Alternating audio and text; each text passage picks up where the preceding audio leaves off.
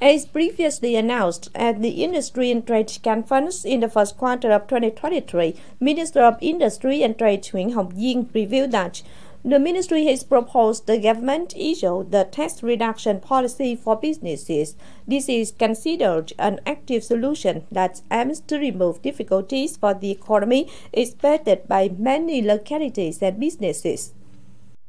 At the same time, the leader of the Industry and Trade Ministry directed Industry and Trade General Office to tackle localities' proposals on trade promotion, open more credit rooms, and devise support solutions for businesses to rebound the economy. Also, the Minister of Industry and Trade suggested the whole sector focus on carrying out 9 major tasks, in which provinces and cities need to stick to approved master plans to build a plan for developing the industry trade sector, alongside devising incentives for businesses, especially facilitating the resumption of real estate projects and public investment capitalized projects.